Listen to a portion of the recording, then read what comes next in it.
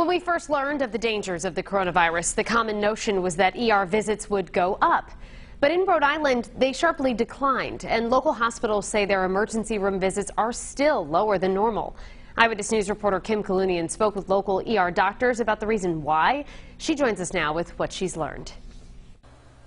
While some of that decline could be attributed to fewer people being out and about getting into accidents, the doctors I spoke with say fears of contracting COVID-19 were a major reason people were staying away.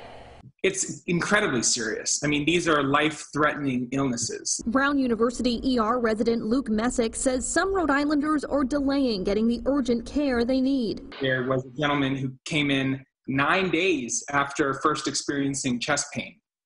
And when he came in, he was having a very serious heart attack. That man recovered, but the doctors I spoke with say there are others who haven't been as lucky. I've personally seen several patients who've suffered consequences of waiting, and in our departments, I've heard stories from physicians that have been tragic. Dr. Jeremiah Schur is the chair of emergency medicine for Lifespan, and Dr. Laura Foreman is the chief physician at Kent Hospital's ER, part of Care New England. Over the month of March and April, we saw a significant decrease in our volume, down to some days less than half of what our normal volume would be. Emergency departments across Rhode Island and elsewhere have reported similar trends. Messick wrote about it in this month's edition of the Rhode Island Medical Journal. They're coming in after days of symptoms. They're coming in after weeks of symptoms. And sometimes they'll tell us, I was afraid to come to the emergency department.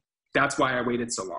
Doctors say it's a dangerous decision to delay medical care, and they want to drive home the message that hospitals are taking all the necessary precautions to keep patients safe. If you are sick, if you need care, whether it's from coronavirus or from something else, then you need to come to the ED. Even during a pandemic, the hospital is the safest place to be if you have a medical need. And the doctors I spoke with say they are seeing an uptick in emergency room visits this month, but they're still not where they used to be and are only caring for about 3/4 of the patients that they normally would. In Providence, I'm Kim Kalunian, Eyewitness News.